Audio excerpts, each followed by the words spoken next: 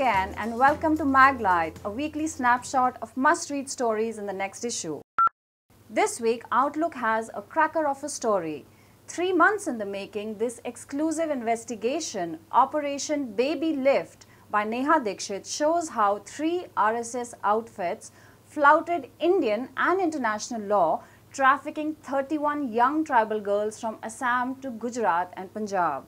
The Sangh Parivar's shocking objective: to cut off the girls aged 3 to 11 from their homes and indoctrinate them in the Hindutva way of life. Don't miss this important story. Kashmir continues to simmer. The use of pellet guns to quell the agitation has generated a lot of heated debate. A Pakistani civil society group has used art to convey the brutality of this supposedly non-lethal device. They have photoshopped pictures of Indian celebrities such as Prime Minister Narendra Modi, cricketer Virat Kohli and Shah Rukh Khan, their eyes bandaged and faces as if injured by those pellets. This virtual campaign has gone viral, sparking off a debate we all need to have. Read our coverage in Outlook.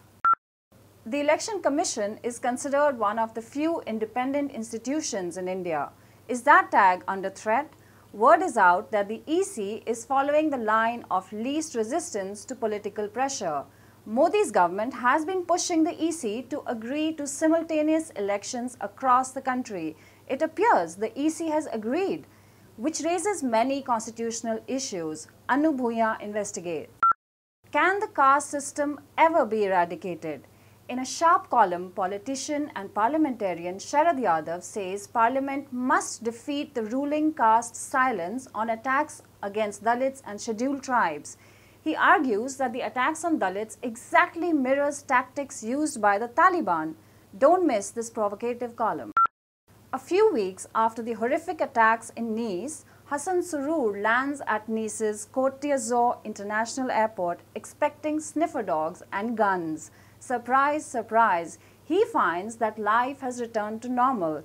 He also visits the outskirts of Nice where the July 14 attacker lives and found Nice without grease paint. Read his diary. You can read these stories and a lot more in the latest issue of Outlook. Pick up your copy at the nearest newsstand or go online to outlookindia.com. Follow us on Twitter, Facebook and Instagram.